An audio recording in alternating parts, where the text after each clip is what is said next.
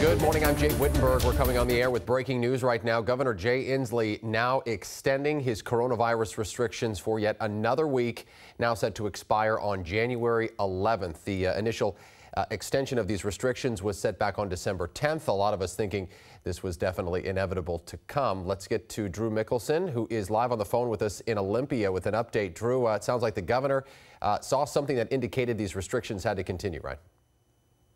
That's what it sounds like, and we didn't get a lot of information from him. We have a statement that was just emailed out.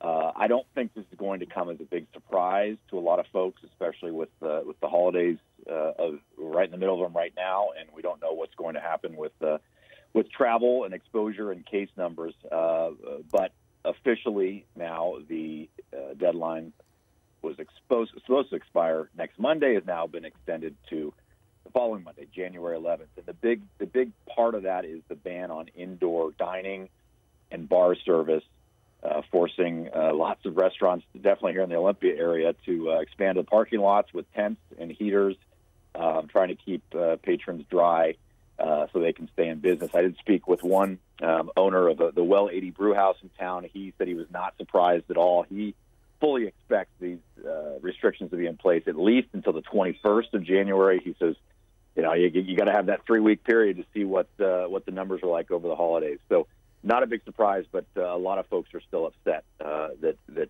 these bans are in place because not all restaurants and bars can go outside. They don't have that option. So a lot of folks are disappointed this morning. Yeah, and on that note, Drew, I have to ask you, since you've talked to a lot of business owners, what do they feel like is going to be the help from the state? Is it going to be enough even to get them through these tough times with this new extension now?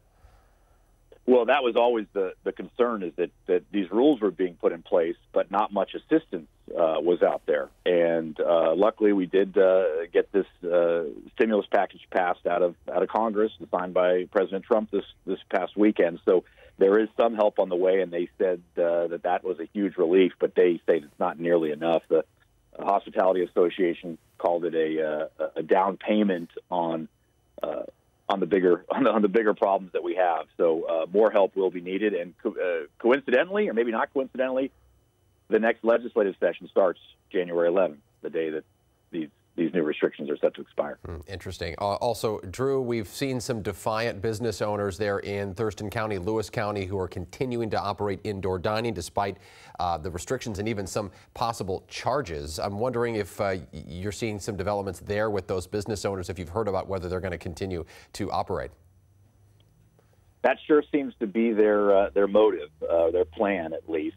They knew that they were facing fines and going to be in trouble, and all signs point to them continuing to fight the state on this. There was a big rally out in front of the Lewis County Courthouse yesterday, about 200 people calling for an end to these restrictions, and I guarantee those folks are not happy about it. And but the farm boy owner is the first one in the state to be held in contempt, and he is facing a $2,000 fine every day he stays open. And we're waiting to hear if he is in fact going to open back up today. Yeah, all right, we'll keep watching that. Drew Mickelson breaking the news this morning that Governor Inslee will be extending the coronavirus restrictions you all endure every day of your life to an additional week, now set to be wrapping up on January 11th. At least that's the plan for now. This all coming just about 9 months to the day since the governor's stay home, stay healthy order was first issued. We'll get you back to regular programming with more details throughout the day. Stay with us on King5.com.